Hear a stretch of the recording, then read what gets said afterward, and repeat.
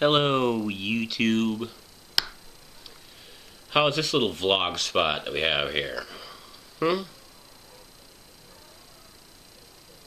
It's much better than me standing my ground and imposing myself on you like my other vlogs. So I'm just sitting here with a more relaxed manner of speaking. I'm in a chair. I can lean back and contemplate while I'm rapping with you. I was looking on the presidential debates.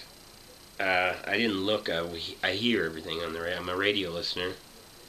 And Rick Santorum. Why do you want people to go to college so they'll learn how to be a snob? He went to college. He just says anything. He's gotten conditioned to. He wants to hear those Philistines howl. And boy did they howl when he said that in the background. I heard the crowd. It's like a sporting event or something. Who gets the last word? Who can put the better smackdown on the next guy? This is what we've descended to in the politics has been hijacked for years.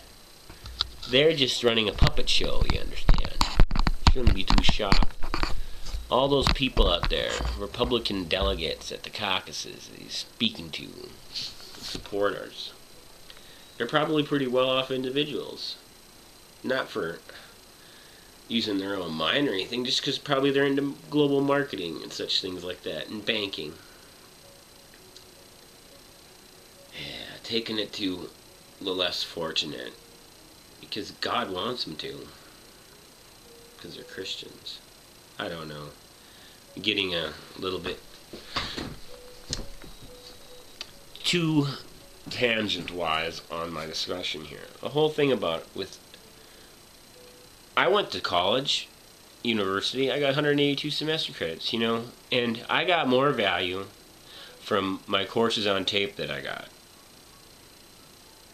Really. It was an accelerated course then, and I really went hard at it too, taking that course. It's not accredited. I went to university and there's a lot of busy work and hoop jumping there. And the semesters are so long.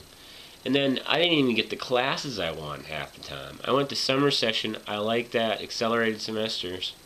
2 of them during the summer. And I did better there. I mean, they get along with the course, I'm pretty serious. It's just a big money suck, college.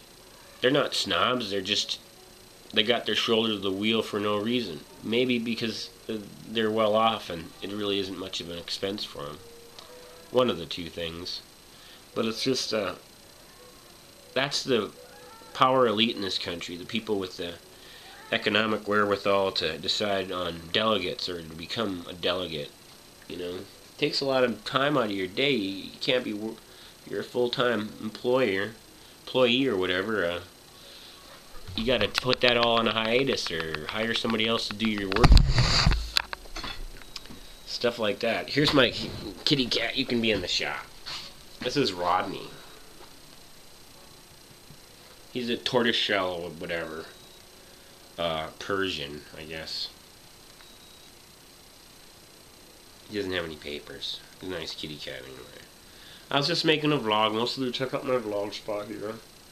And to talk about Santorum, and it's bad times if that's the kind of people that have the say in the world. There's people that howl for little one-liners from Rick Santorum. It's tough times are on their way. This is Augustus Larch.